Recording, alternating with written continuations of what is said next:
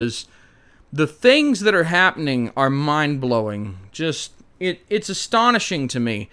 I don't use Windows 11, okay? I admit, while I have a computer that nominally has Windows 11 on it, I never use it for anything. I've never hooked it to the internet or anything.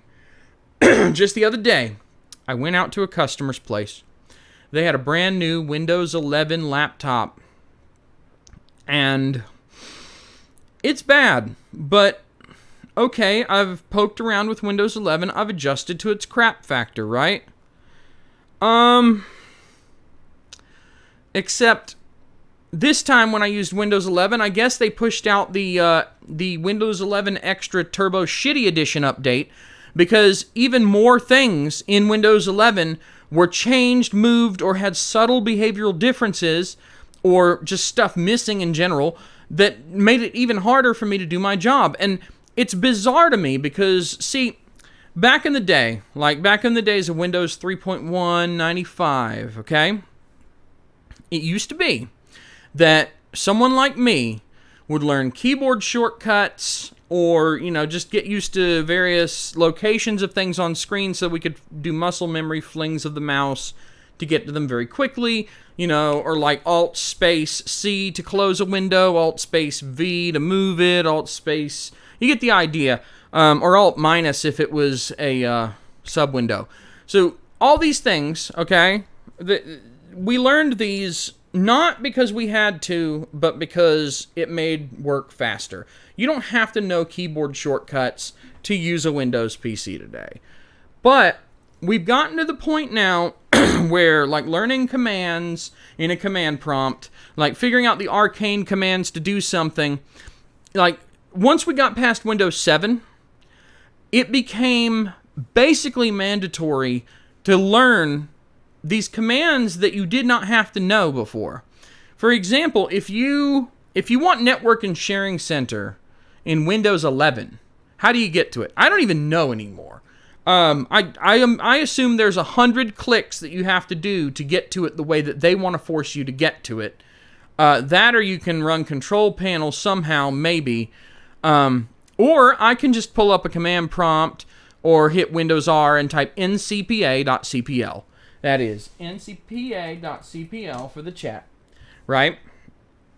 And it brings up Network and Sharing Center. It brings up, actually it doesn't bring up Network and Sharing Center, it brings up all of the network interfaces, where you can right-click on them and hit Properties and see all the protocols and bindings and edit your IP address and all this stuff in the classic interface that's always worked perfectly fine and that hasn't changed in Windows NT since Windows 2000, I think.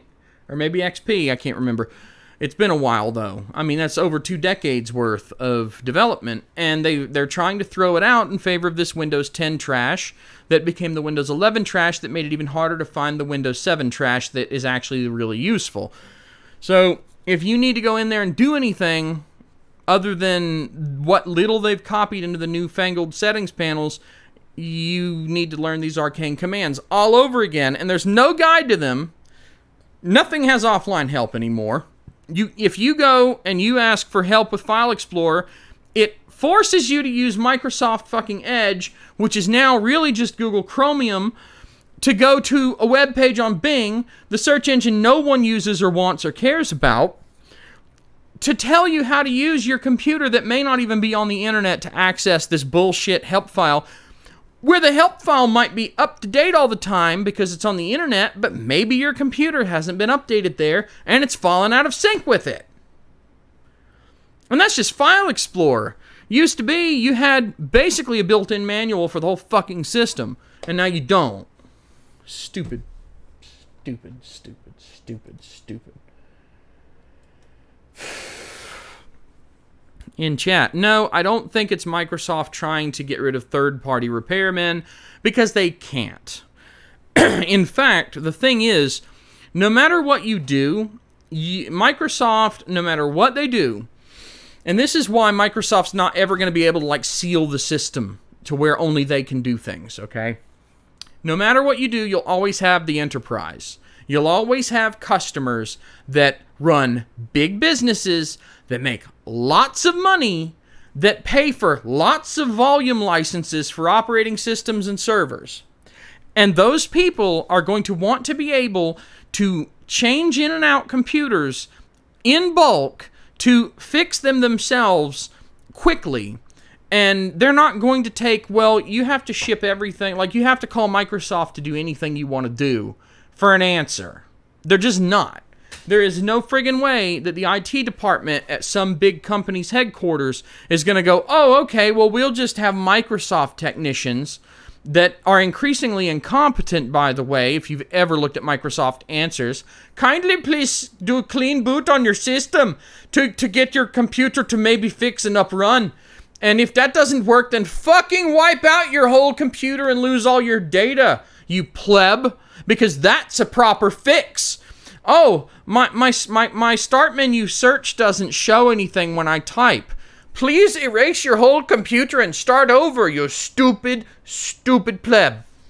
Thanks, Microsoft. Yeah, that's not going to happen. That's not ever going to happen. If you think for 1 second that a large business is going to put up with that shit, no, it is not going to happen. They will either switch over to Linux systems, which is actually pretty likely if Microsoft was to go that far off the cliff. They would put in the trouble to switch to Linux systems, or more likely, honestly, they'll just hold everything back. Just run everything off of Windows 7 or whatever. Not Windows 11, not, Windows Server 2049 or whatever it is, or Robotron 2049. Yeah, and they're not going to be able to pull that off. That's going a little bit too far. And if they pushed that button, here's the thing, man. Governments in the EU have moved over to open source in varying degrees. I think the German government's been one of the most proactive as far as shoving everything over to open source.